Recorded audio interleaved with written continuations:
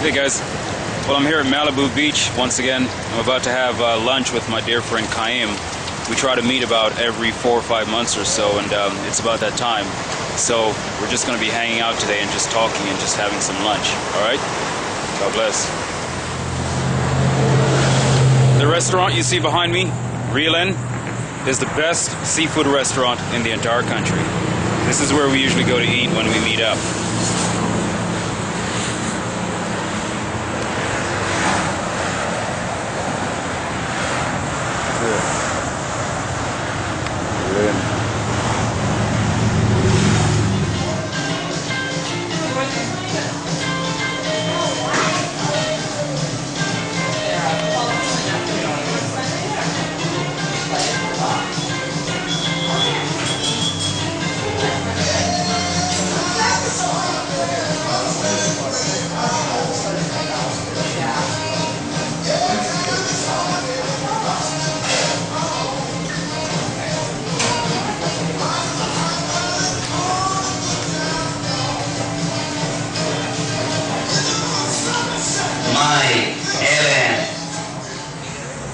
I am so blessed I get a chance to eat good once a month at least.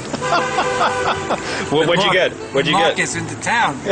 Orange roughy and lots of potatoes. And of course the thing that's going to sustain me is this wonderful fellowship that God has blessed us to have person to person from time to time. And that makes me feel real good. Amen, brother. Amen. I get a chance to hug and to love my brother eyeball to eyeball. Amen. And to encourage him and to try to understand him and what God is doing through him. We've known each other now for over 3 years.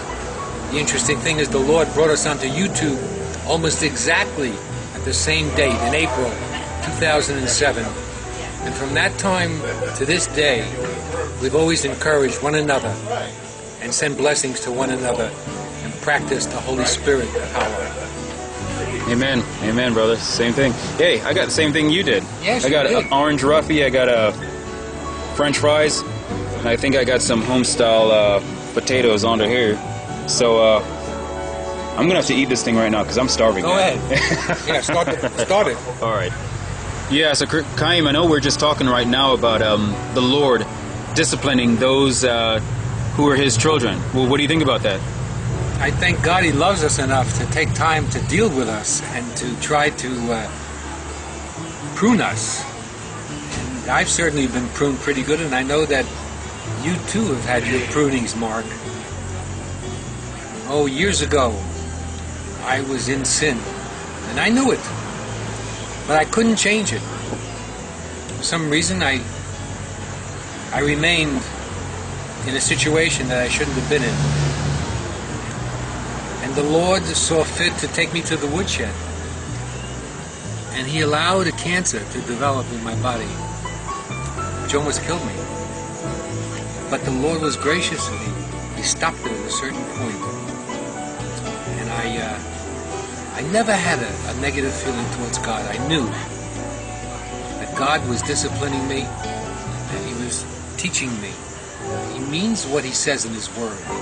That if we don't discipline ourselves and stop our sin, we know our sin because the Holy Spirit makes it known to us. God will have to do it, and God prefers not to do it. And we certainly should do it ourselves and not have God discipline us. In fact, I've known situations where God has actually removed people not only from their ministry, but from life itself.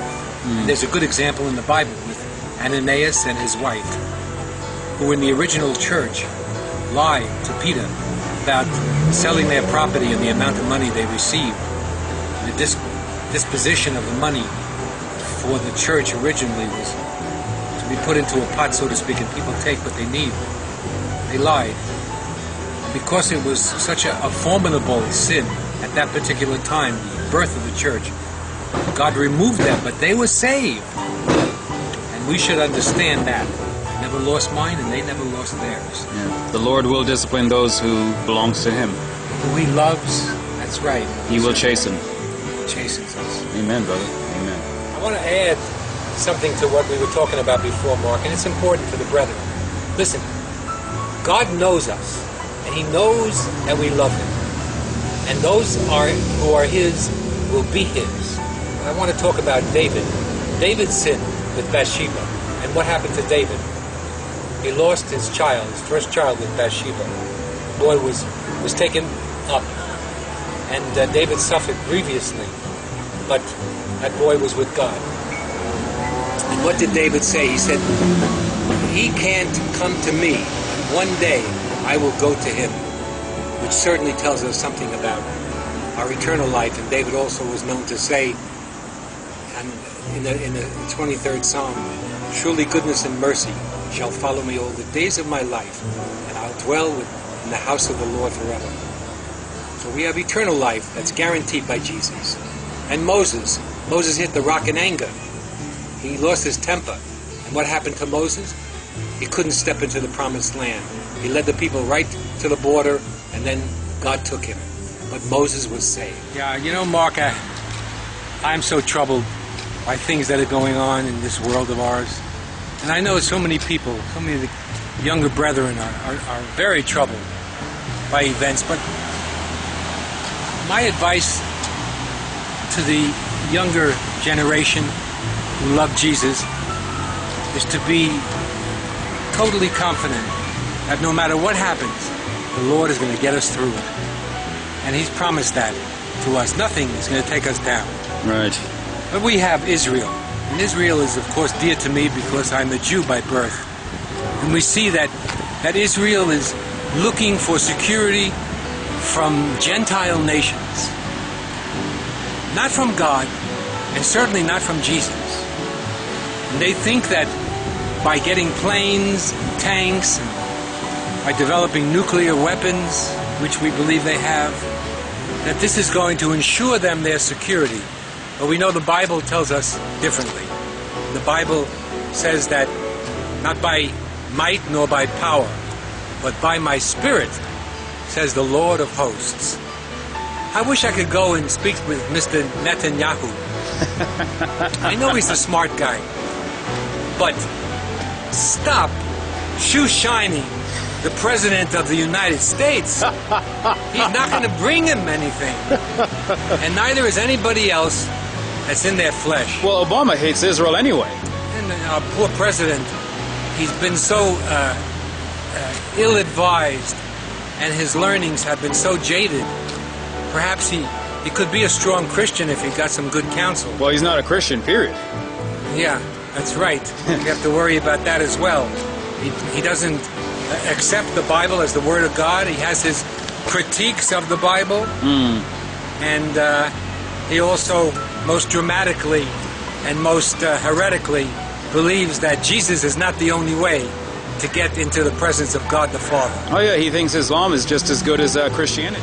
So I have to say, pray for the president that he would be converted and that he would come to a full belief, and perhaps then he could direct our nation properly. Amen. So Chaim, as we end this day, what word of encouragement do you have for our brothers and sisters here on YouTube? Mark, you see the ocean behind us, the Pacific? Well, God's love is greater than all the oceans of the world, for all of us. And no matter what circumstances each of us is in, according to His perfect will for us, He's going to give us the greatest blessing that we've ever had in our lifetime in these difficult times that we face. Because this is the time for us in this world. And God is going to make the most of it through us. Let us pray every day for filling and anointing of the Holy Spirit, just like Paul taught. And then step out and preach the gospel as you have said, and as we all know we should do. And whoever is coming will come, and whoever isn't won't. And those who come are predestined, and those who don't are not elect. That's it. Amen. Amen. Thank you. Good to see you, brother. Good to see you too, man. Okay. God bless you, huh? God bless you. By the way, the food was great, wasn't it? It was wonderful as usual. I love it, especially since it cost me nothing. Take care, man. Okay. All right, brother. Okay, nice to see you.